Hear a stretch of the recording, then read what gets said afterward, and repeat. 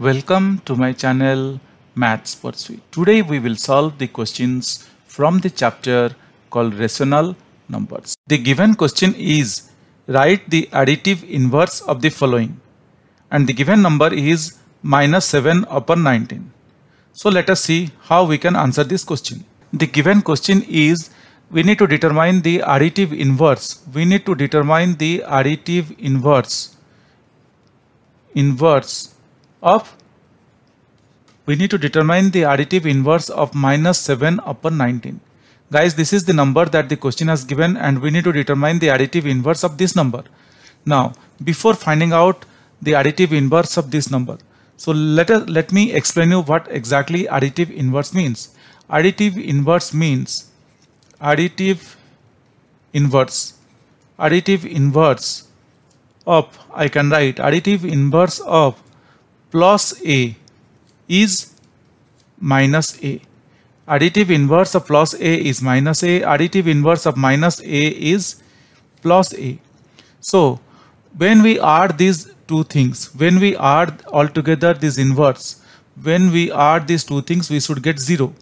The additive inverse of a number and the original number, if we add, we should get 0. I believe this is very clear to all of us. What the additive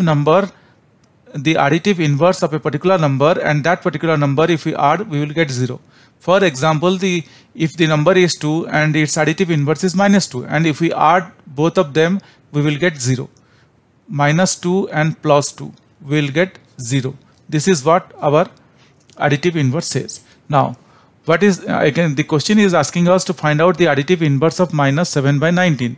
So we can write the additive inverse of -7/19 is -7/19 The additive inverse of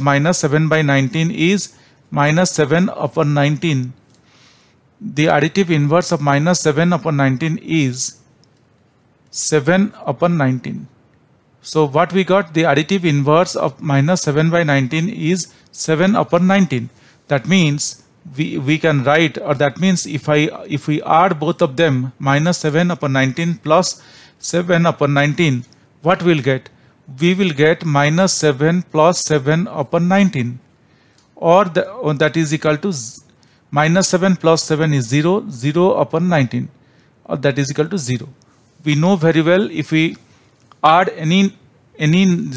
if we divide any number, if 0 upon any number is 0, that is what we know. So this is what we can say, that the additive inverse of -7/19 is plus 7/19, and if we add both of them, we are getting 0. So that means the number that we have considered for additive inverse is correct. Hope guys you understood this. This is very clear and very simple and very straightforward. But still, if you have any questions or doubts, please reach out to me in the comment section of this video. Definitely I will get back to you once I see your comments. Guys, if you really like my videos, please subscribe. If you really like my videos, I would request you to kindly subscribe and also let your friends know. This will motivate me to create similar videos in the future. Thank you. Bye.